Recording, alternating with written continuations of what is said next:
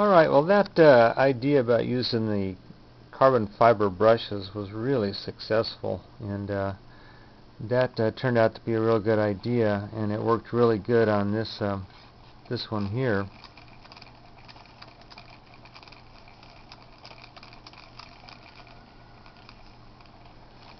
But I decided what I wanted to do was make a smaller version of it. So I made this one here. It has more segments on the rotor, and it's motorized. And I'm running it with a AA battery, and I have a little tiny Leyden jar here with a little tiny spark gap, and an electroscope so you can see it charge up and discharge with those little leaves opening up. And I put a rheostat on it to control the wire-wound rheostat to control the flow out of the battery. And this is just a little permanent magnet motor that works off a AA battery. And it works pretty good. Let's show you how it works here.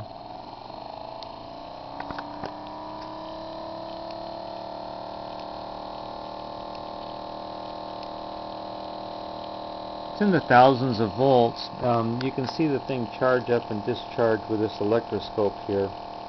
And what I'm having a problem with right now is it arcs within itself here, and you have to have these spacings and gaps such that you don't have internal arcing. And the reason that the spark gap is so small on this is the spark is actually jumping across here much of the time. You see as this thing opens up and snaps shut, there's a spark that's going on in here, and part of the time it goes off here and part of the time it doesn't. But this little thing here will run all my motors and all the other things that I've built that work off an electrostatic motor or generator. This little motorized generator worked quite nicely, and there's very little wear happening with these carbon fiber brushes.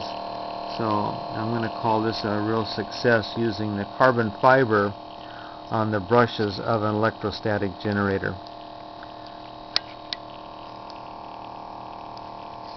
Thanks for watching.